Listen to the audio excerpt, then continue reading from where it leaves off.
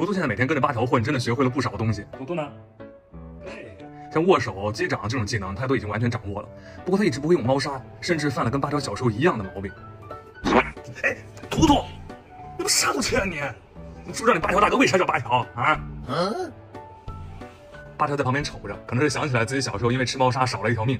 第二天他就开始教图图上厕所了。